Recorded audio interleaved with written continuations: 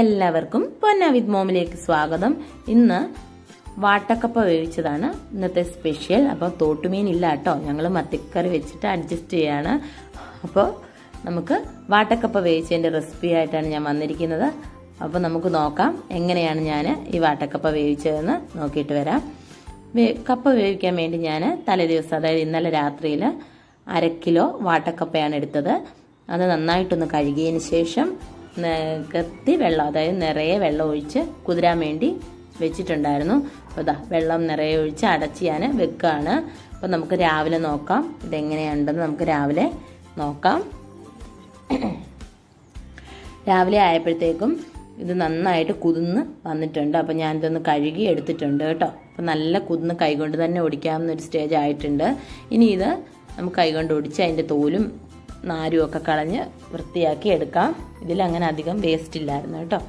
ഞാൻ അങ്ങനെ നമ്മുടെ കപ്പയെല്ലാം ഒന്ന് റെഡിയാക്കി എടുത്തിട്ടുണ്ട്. നന്നായിട്ട് കഴുകി വാരി വെച്ചതാണ് കേട്ടോ.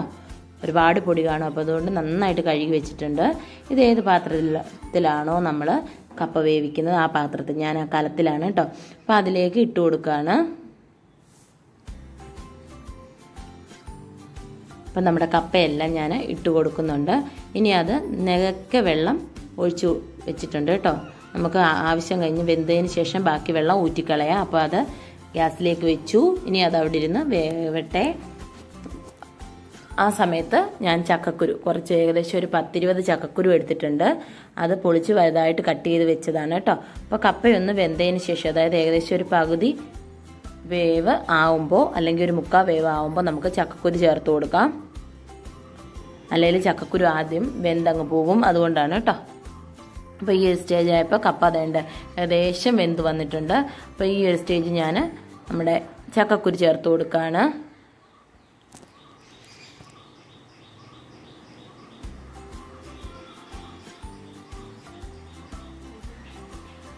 ചക്കക്കുരു ചേർത്തതിന് ശേഷം നന്നായി ഇളക്കി അടച്ചു വെച്ച് വീണ്ടും നമുക്കൊന്ന് വേവിച്ചെടുക്കാം.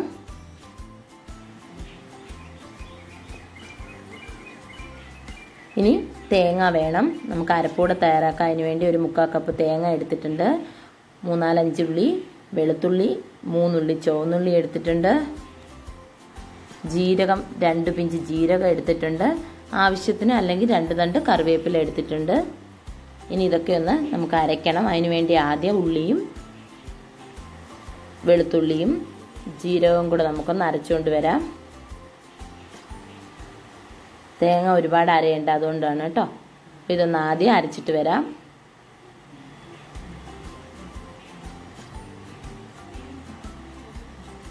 ഇതെന്താണ്ട് അരച്ച് കൊണ്ടുവന്നിട്ടുണ്ട്. ഇനി നമുക്കിതിലേക്ക് നമ്മുടെ തേങ്ങയും പൊടികളും ചേർത്ത് കൊടുക്കണം. ആദ്യം തേങ്ങ ചേർത്ത് കൊടുക്കാം.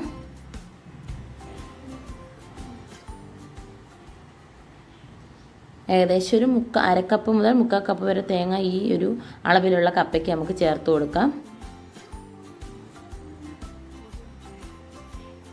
തേങ്ങ ചേർത്ത് കൊടുത്തു. ഇനി മഞ്ഞൾപ്പൊടി 1/2 ടീസ്പൂൺ മഞ്ഞൾപ്പൊടി ചേർത്ത് കൊടുക്കുന്നുണ്ട്.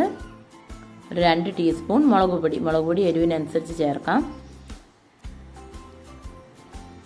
ഇനി ഉപ്പ്, ആവശ്യത്തിന് ഉപ്പ് ചേർത്ത് കൊടുക്കാം. ഇനി കറിവേപ്പില ചേർത്ത് കൊടുക്കാം. ഇനി ഇത് ആവശ്യത്തിന് വെള്ളം എന്ന് പറഞ്ഞാൽ ഒരുപാട് വെള്ളമൊന്നും വേണ്ട, ജസ്റ്റ് ഒരു 1-2 ടീസ്പൂൺ വെള്ളം ചേർത്ത് കൊടുത്താൽ മതി, ഒരു നനവിന് മാത്രം. ഇനി ഇതൊന്ന് ചതച്ചെടുത്ത് കൊണ്ടുവരാം. ഈ ഒരു പരുവത്തിൽ ഞാൻ ചതച്ചെടുത്തിട്ടുണ്ട് കേട്ടോ. ഈ ഒരു പാകത്തിന് എടുത്തിട്ടുണ്ട്. അപ്പോൾ കപ്പ വെന്തതിന് ശേഷം നമുക്കിത് ചേർത്ത് കൊടുക്കണം. അത്യാവശ്യം സമയം എടുത്തിട്ടാണ് കപ്പ വേവുന്നത് കേട്ടോ. അപ്പോൾ നമ്മുടെ കപ്പ വെന്ത് വന്നിട്ടുണ്ട്. അപ്പോൾ ഇനി ഈ വെള്ളമൊക്കെ ഒന്ന് ഊറ്റിക്കളഞ്ഞ് നമുക്ക് കൊണ്ടുവരാം. ചെറിയ തീയിലേക്ക് നമുക്ക് കൊണ്ടുവരാം. കപ്പയുടെ വെള്ളമൊക്കെ ഊറ്റിയതിന് ശേഷം കപ്പയുടെ അകത്തിങ്ങനെ ഒരു കുഴി പോലെ ആക്കി നമ്മുടെ അരപ്പിനി അതിലേക്ക് ചേർത്ത് കൊടുക്കുകയാണ് കേട്ടോ. ഇനി ആ അരപ്പ് ചേർത്ത് കൊടുത്തതിന് ശേഷം നമ്മൾ ആ കപ്പ തന്നെ ഇട്ടൊന്ന് കവർ ചെയ്ത് തല്ലിപ്പൊത്തി വെക്കാമെന്ന് എപ്പോഴും ഞാൻ പറയാറുണ്ട് വീഡിയോയിൽ. അതേപോലെ ചെയ്ത് നമുക്ക് അടച്ച് വെച്ച് ആ അരപ്പിൻ്റെ ഒരു പച്ചമണമൊക്കെ മാറി ഒന്ന് വേവാനുള്ള സമയം കൊടുക്കാം. വളരെ 5 മിനിറ്റ് ഒന്നും വേണ്ട കേട്ടോ. ഈ ഒരു സമയമായപ്പോഴത്തേനും നമ്മുടെ കപ്പ അരപ്പൊക്കെ ഒന്ന് വെന്താ മണമൊക്കെ ഒന്ന് മാറി കിട്ടിയിട്ടുണ്ട്. ഈ ഒരു സ്റ്റേജിൽ നന്നായിട്ട് ഇളക്കിയെടുക്കുക എന്നുള്ളതാണ്. ഏറ്റവും ഇമ്പോർട്ടൻറ്റ് കാര്യം നമ്മുടെ കപ്പ ഇളക്കി എടുക്കുന്നതിലാണ് കേട്ടോ. ഇളക്കിൻ്റെ കൂട്ടിരിക്കും അതിൻ്റെ ടേസ്റ്റ്. അപ്പോൾ അരപ്പൊക്കെ ആ കപ്പയിലൊക്കെ ഒന്ന് പിടിക്കുന്ന രീതിയിൽ നന്നായിട്ടൊന്ന് ഇളക്കിയെടുക്കുക. നമ്മളൊരു തുടുപ്പോ നല്ല തവിയോ ഉപയോഗിച്ച് നന്നായിട്ടൊന്ന് ഇളക്കിയെടുക്കണം. അപ്പോൾ നമ്മുടെ ടേസ്റ്റി എന്നൊന്നും പറയേണ്ട ആവശ്യമില്ല, എല്ലാവർക്കും അറിയാവുന്നതായിരിക്കും. നല്ല ടേസ്റ്റുള്ള നമ്മുടെ കപ്പ ഇവിടെ റെഡി ആയിട്ടുണ്ട്.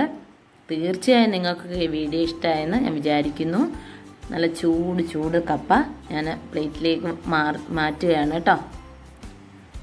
അപ്പം തീർച്ചയായും ട്രൈ ചെയ്തിട്ടില്ലാത്തവർ ട്രൈ ചെയ്ത് നോക്കുക. അറിയാത്തവർക്ക് വേണ്ടിയാണ് ഷെയർ ചെയ്തത്. അപ്പം നിങ്ങൾക്ക് വീഡിയോ ഇഷ്ടമായിട്ടുണ്ടെങ്കിൽ ഒന്ന് ഷെയർ ചെയ്യുക, സപ്പോർട്ട് ചെയ്യുക, ലൈക്ക് ചെയ്യുക, കമൻറ്റ് ചെയ്യുക. അപ്പോൾ തുടർന്നും സപ്പോർട്ട് ചെയ്യണം. അപ്പോൾ ഞാനിത് കുറച്ച് മീൻകറി കൂട്ടി ഒന്ന് കഴിച്ച് ടേസ്റ്റ് ചെയ്ത് നോക്കട്ടെ. സൂപ്പർ ടേസ്റ്റാണ് കേട്ടോ. ടേസ്റ്റ് നോക്കാനൊന്നുമില്ല, വളരെ ടേസ്റ്റാണ്. അപ്പോൾ തീർച്ചയായിട്ടും ട്രൈ ചെയ്ത് നോക്കുക. എരിവൊക്കെ നിങ്ങൾക്ക് ആവശ്യത്തിന് അങ്ങോട്ടും ഇങ്ങോട്ടുമൊക്കെ കുറയ്ക്കുകയോ കൂട്ടുകയോ ഒക്കെ ചെയ്യാം. അപ്പോൾ സൂപ്പറാണ്. മീൻ തോരനോ മീൻ കറിയോ ഒക്കെ കൂടി നമുക്ക് കഴിക്കാൻ പറ്റുന്ന സൂപ്പർ ഒരു റെസിപ്പിയാണ്. അപ്പോൾ തീർച്ചയായും ട്രൈ ചെയ്ത് നോക്കുക. നമുക്ക് മറ്റൊരു വീഡിയോ ആയിട്ട് കാണാം. അതുവരേക്കും ബായ്. Thank you.